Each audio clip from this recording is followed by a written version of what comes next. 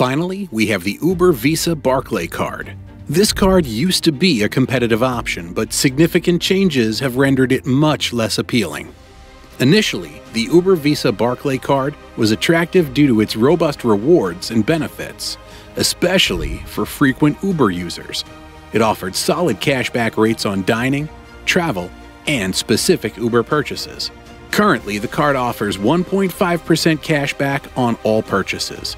While this is straightforward, it's not very competitive compared to other cards in the market. Previously, the card had specific bonuses for Uber purchases, dining, and travel, which made it a valuable option for those spending heavily in these categories. However, these benefits have been significantly reduced or removed. One of the main issues is that the card no longer has a standout feature that differentiates it from other cashback cards. The rewards rates are now mediocre at best.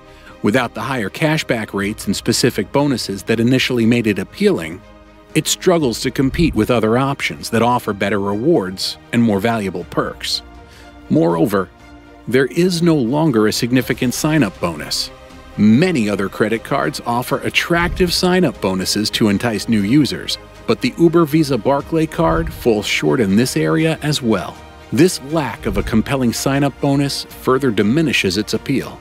For these reasons, the Uber Visa Barclaycard is now a less attractive option. It's not as competitive in terms of rewards or benefits, and there are better alternatives available that offer higher cashback rates, more valuable perks, and attractive sign-up bonuses. This card goes to Tier D, not recommended.